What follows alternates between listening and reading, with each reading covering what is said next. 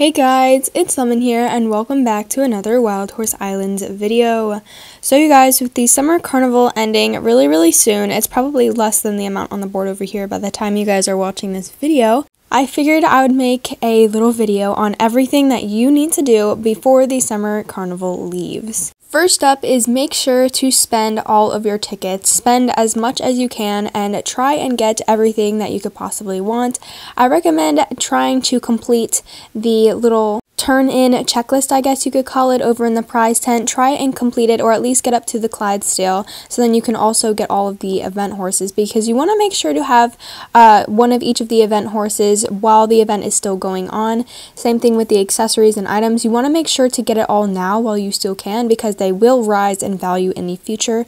So you want to make sure to turn in all of your tickets and get everything that you could possibly want from this event, because when the event is over, your tickets will be converted into tokens and will not be worth as much. Next up, make sure to get all of the limited summer resources.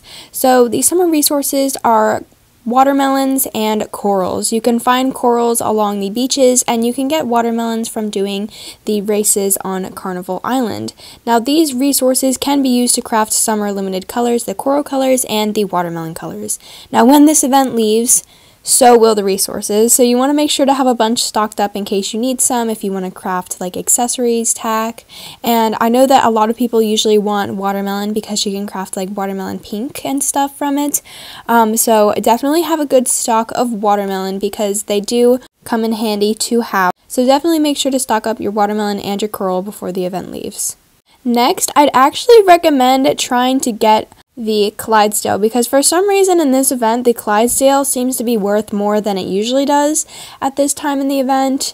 I don't know, I really only have one Clydesdale. Like, I have not been getting very many or finding very many, and I heard that people are selling them for like 100k at market stalls, like, and the event is still actively going on. Like, they just seem to be more expensive right now, so I would try and get them while you can, since they're less common. Because they may be worth a lot in the future. Same thing with the other event horses, like I mentioned earlier. Just try and get the event horses while you can, because they will just grow in value with time, because they are limited to this year and they will never be returning, unlike some of the other accessories. The accessories and dyes and things usually end up coming back, but the horses will be limited to this year. And then another thing you can do is just make sure to have fun at Carnival Island while you still can. Try and get some fortunes from Ruby and Pearl, because they are fun, and I heard that there definitely are some interesting ones that you can get from them. And just try and enjoy the rest of your time here in the summer carnival. It will be leaving. It's a lot of fun, you know, hang out with your friends at the beach party, do the games, get your fortunes, all that fun stuff, because once it's gone, it will not be returning, and we're not sure if it's coming back next year. It's unclear whether or not it will be returning, but you never know, so try and make the most out of it while you still can. This video was kind of short, honestly. There's not really a ton you can do before the event leaves, besides obviously playing the event, but I hope that you guys were able to find this video useful anyways.